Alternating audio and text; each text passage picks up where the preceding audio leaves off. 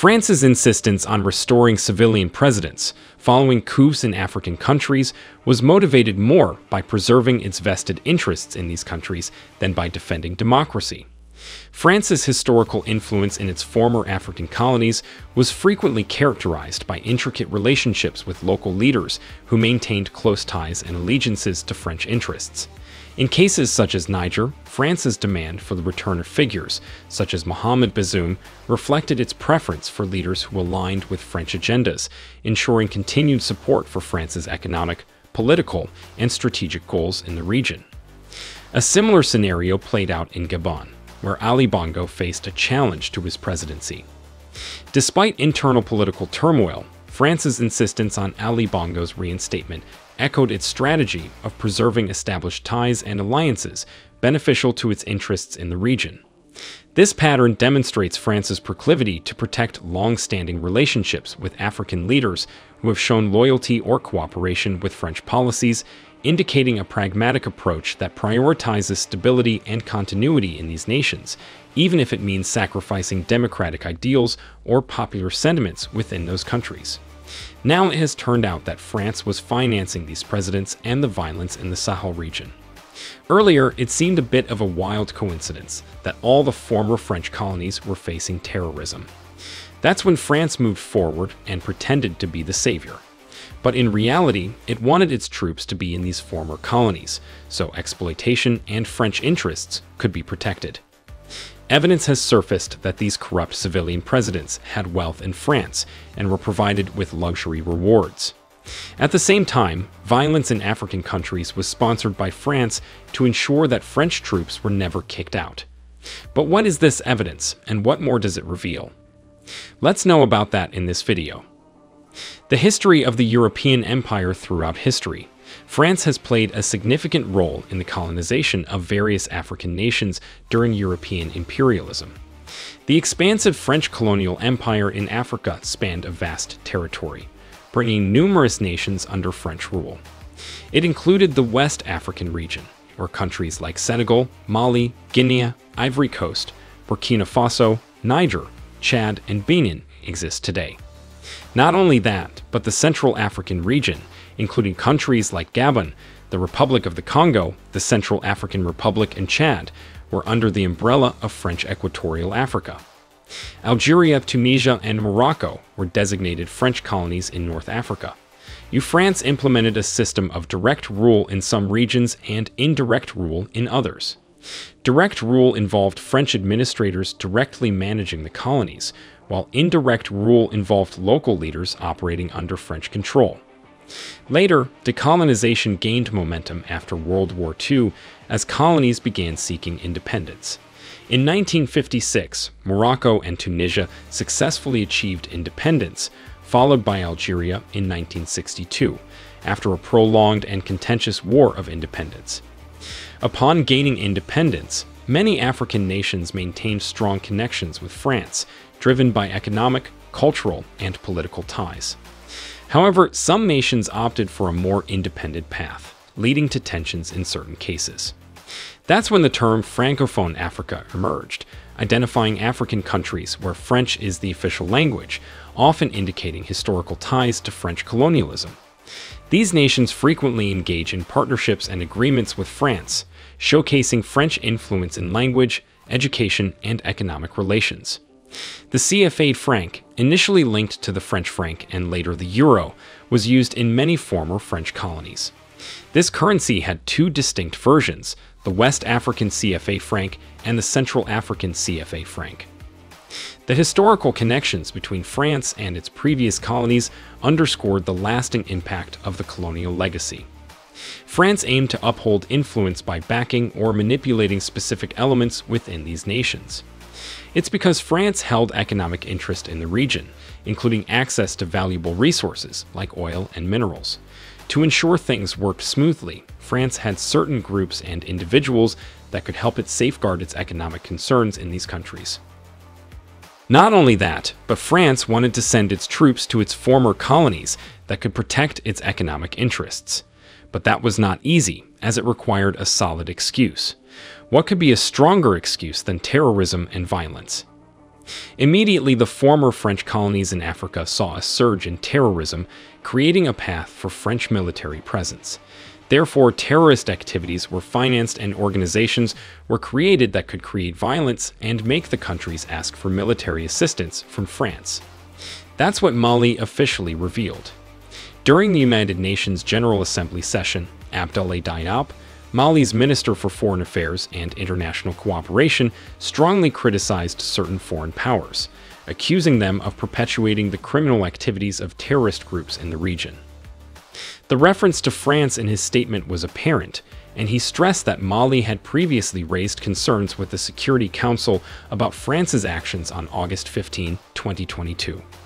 However, these actions continued without consequences, seemingly shielded by France's status as a permanent council member. In essence, despite Mali following the proper channels and lodging complaints about France, the United Nations remained inactive. France faced no questions, even though it was widely known how deeply involved the country was in African affairs. Minister Diop expressed his disappointment at the international response to Mali's security challenges, stressing that the severity of the threats did not match the decade-long presence of international forces. The expectations of the Malian people, as conveyed by national authorities, often went unheard.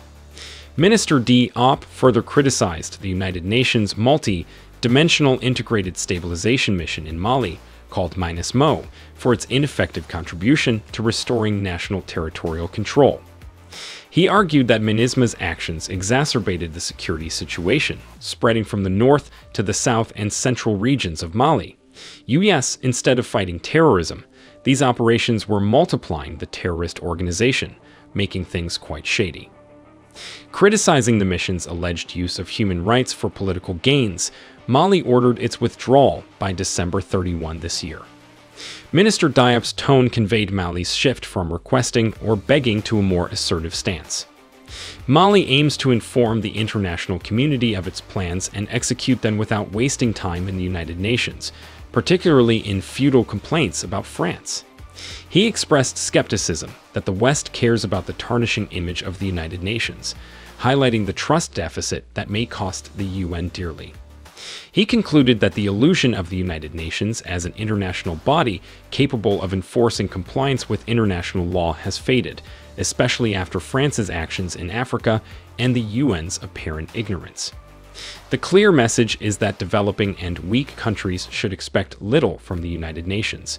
In 2022, when France withdrew its Barkhane forces from Mali, tensions between Bamako and Paris remained high. Mali took its concerns to the United Nations, with its foreign ministry sending a letter to the UN Security Council, accusing France of aiding jihadists within Mali and breaching its airspace. The letter, which used straightforward language like aiding jihadists, represented an unprecedented formal expression of such accusations. The letter highlighted the possession of several pieces of evidence, demonstrating France's unauthorized entries into Mali and airspace for the benefit of terrorist groups, including the dropping of weapons and ammunition, an assertion that appears striking. Mali claimed to have proof that France was directly assisting terrorists, yet the United Nations took no action, paying no heed to the matter. The letter highlighted approximately 50 incidents of repetitive and frequent violations of Mali and airspace by French forces. Since the beginning of 2022. Drones, helicopters, and fighter planes were claimed to have flown over Mali without authorization from Bamako.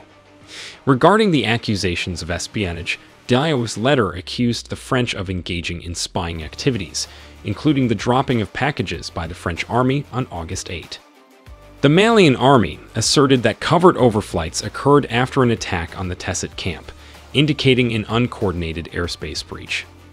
According to DIOP, this evidence suggested that terrorist groups, particularly the Sahelian branch of the Islamic State group, received significant external support and expertise. This support meant weapons sufficient to continue the insurgency in Mali, potentially facilitating France's continued presence in the region. It's noteworthy that this wasn't the first time Mali accused France of violating its airspace.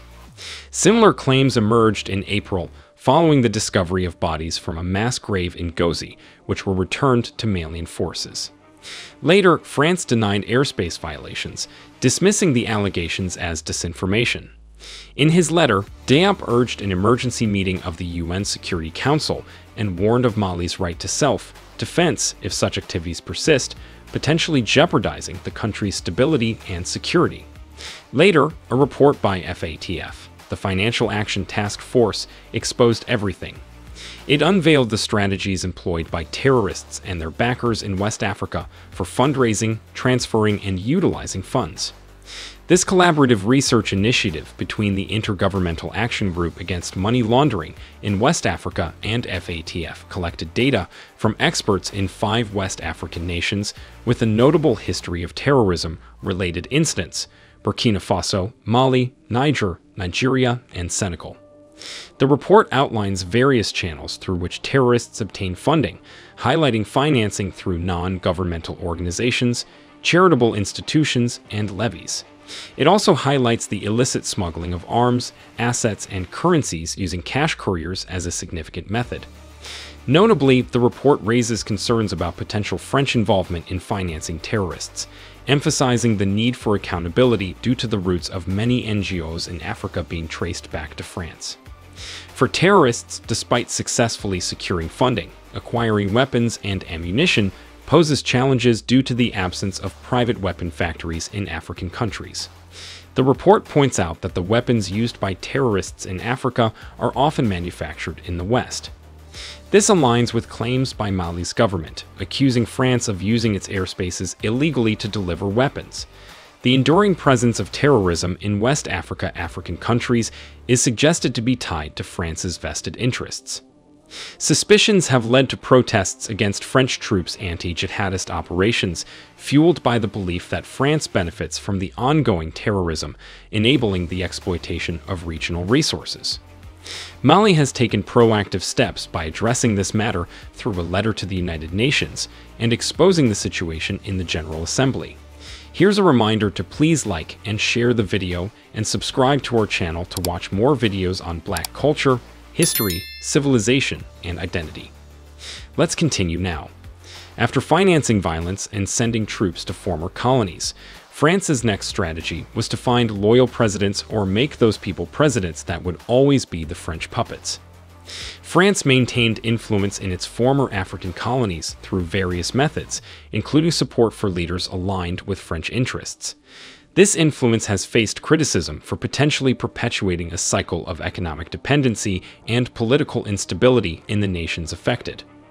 France knew that certain leaders in certain African countries may prioritize personal wealth over their nation's welfare. Accusations of corruption and collaboration with foreign entities, including multinational corporations, have been leveled against some of these leaders. Motivated by personal gain, these leaders engaged in agreements allowing foreign entities to exploit their country's resources in exchange for personal wealth and ongoing political support. Africa had living examples of presidents who had sold their loyalty to France until this year when they were dethroned. Gabon's former president, Ali Bongo, and his family are someone you should know about to understand how subtly and secretly some African leaders sell them out. Ali Bongo served as the president of Gabon from 2009 to 2023, while his family collectively ruled Gabon like a dynasty for over 56 years.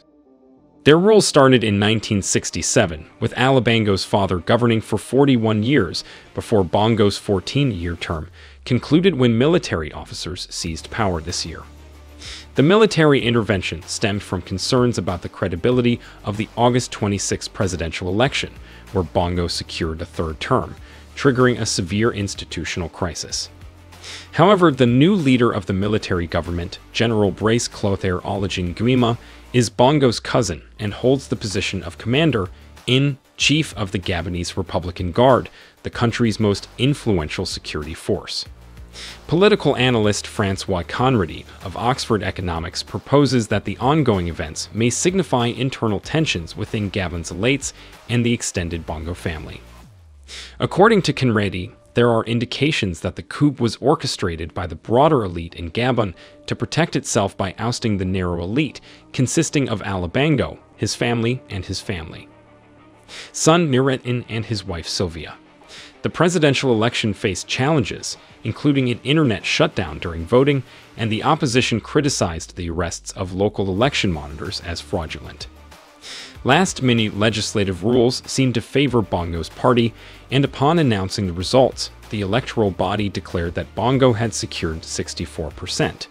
In comparison, his main rival, Albert Ndusa, won 30%. Conradi suggests that the Gabonese people plan to protest for a recount, attracting significant international attention. Being part of Bongo's inner circle, General Nyema might have initiated the power grab to preempt potential public protests in support of OSA. The Bongo family has wielded influence for over 5 decades, consolidating power through patronage and assigning lucrative government roles to allies and extended family members.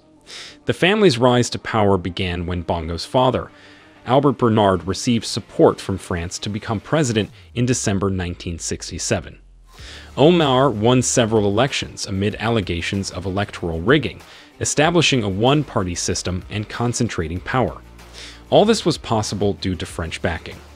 The Bongo family's control extended to military, parliamentary, and state commerce positions, ensuring loyalty through the redistribution of the nation's oil wealth.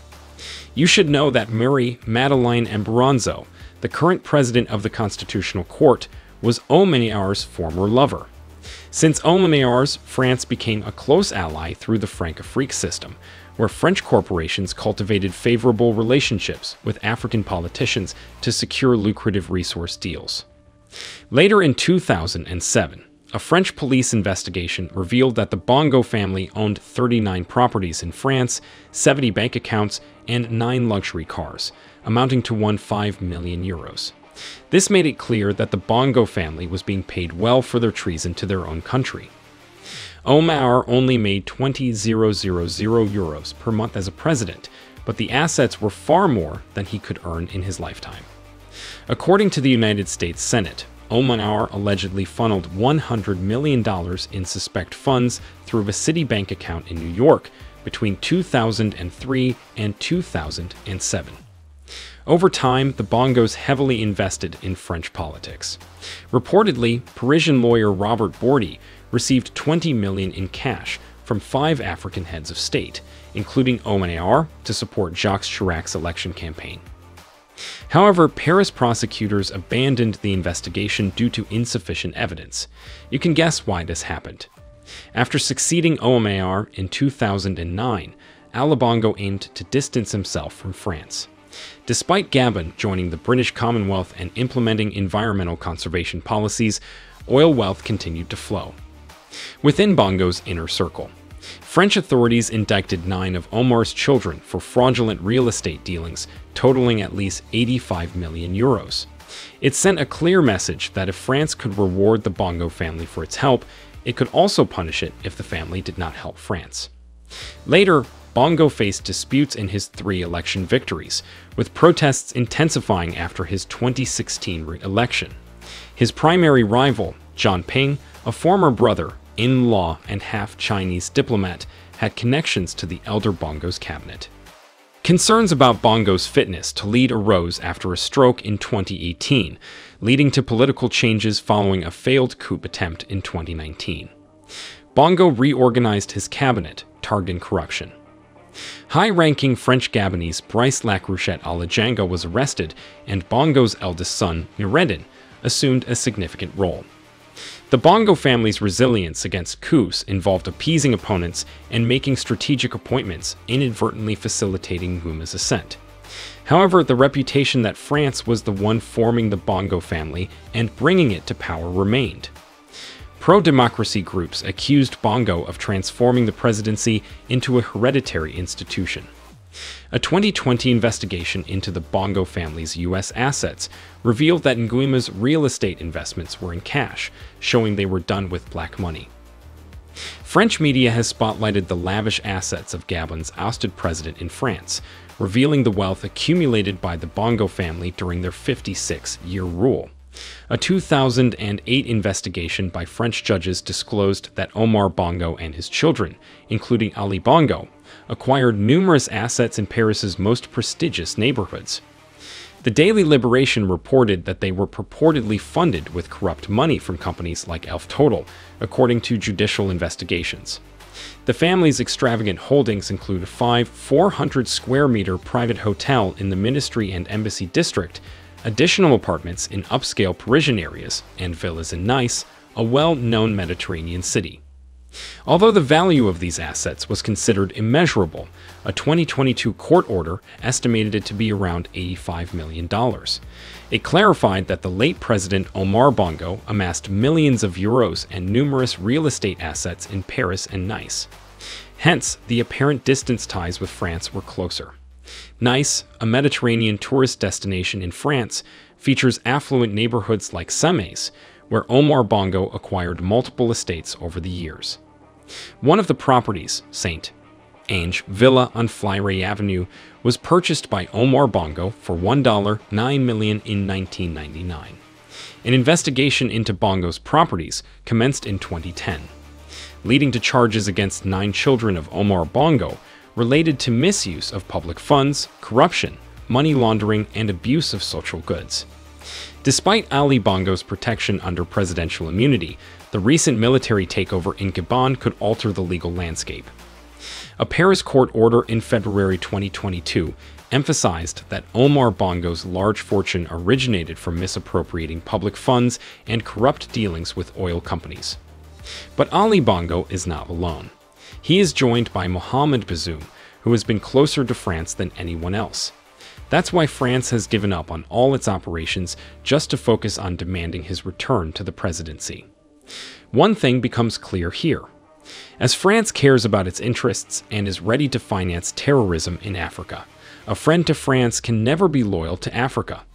Be loyal to, now, the demand by France makes it clear that Mohamed Bazoum served only France and the multinational companies working in Niger. France could get uranium at the lowest possible prices, while multinational companies could get raw materials and markets in Niger without paying any taxes. In return, Mohamed Bazoum got full support from France, as well as wealth and assets that remain secret. You can imagine the bond between France and Mohamed Bazoum by the fact that France did not care about why there was a coup in Niger in the first place. It just said one thing that the US later demanded: reinstate Mohamed Bazoum. France and the Western countries have habitually given orders to corrupt civilian leaders like Ali Bongo and Mohamed Bongo. They don't know that they don't matter much for the military juntas in these countries. Military juntas have full public support, which makes them stronger than ever to bring radical change and ensure that disloyal and corrupt leaders can never come to power, no matter how much France finances them in elections. The situation in Niger is pretty complicated, and the apparent support for the coup can be understood by looking at the history and geopolitical factors at play. The sentiment is that people in Niger are backing the coup to distance themselves from France and prevent more resource exploitation. People supported the coup because they believed a change in leadership might lead to a stronger stance against external influence, especially from former colonial powers. This sentiment is not exclusive to Niger and can be seen in other countries striving for more autonomy and control over their futures. Isn't it pretty clear that France was behind the violence and terrorism in African countries like Niger? Is it possible that the increase in terrorism in Niger, Burkina Faso, and other countries is due to France, which is trying to create a need to send back its troops? Let us know your thoughts on how African countries should handle France, which always uses dirty tactics to create conflicts in Africa. Thanks for watching.